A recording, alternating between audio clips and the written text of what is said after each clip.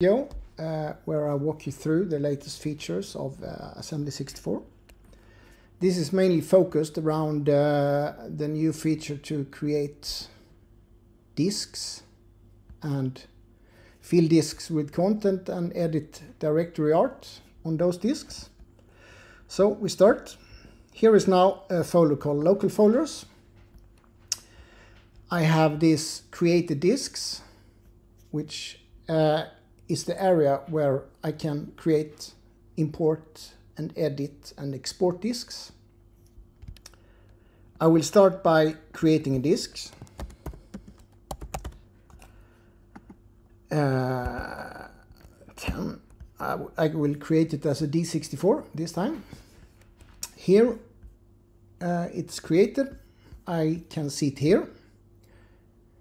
I now have an option to edit the disks, and this open up a pet scheme map, a few presets and user-defined presets. I will go through this, but let me come back to that. I will first show some other cool stuff. I can open this in a new window. It's a bit more convenient because I can now use this here, and I can browse all content that I have in Assembly64. So I can basically take this D64 and, oh sorry, it's not in edit mode. I need to open up the disk. Now I can drop it. I can pick something here. Latest releases.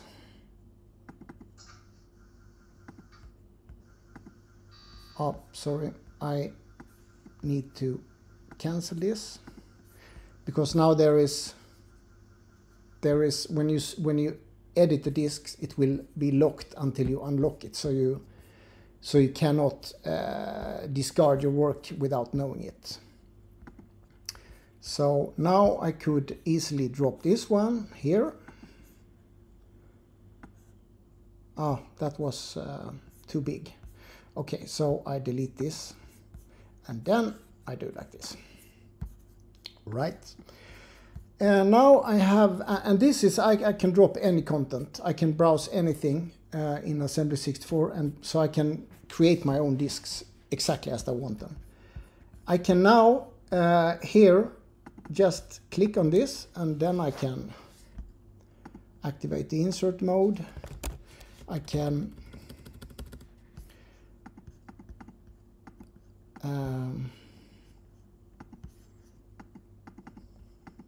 add stuff here. I could very well insert new lines here. I could then take this. Oh, now I want that one. I can move that one down, and I can say I want, oh sorry, like this. Then I activate insert mode and I do like this. Now this is quite nice directory art. So of course I would like to save it. So I do save selection as preset. Light.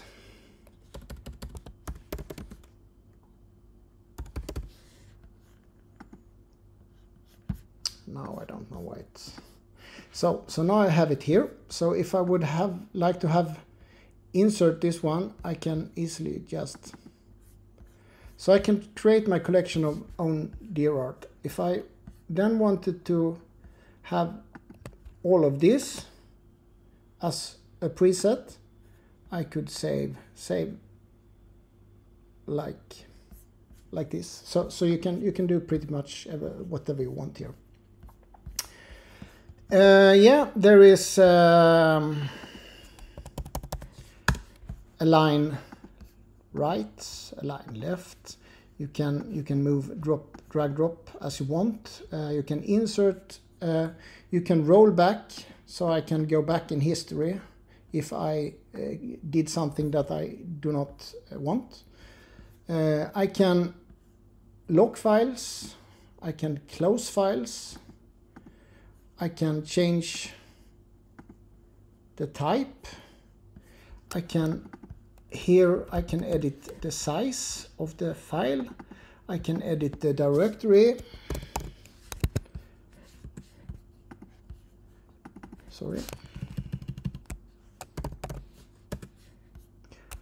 I can edit the ID, and when I am satisfied, I click done, and the image is stored.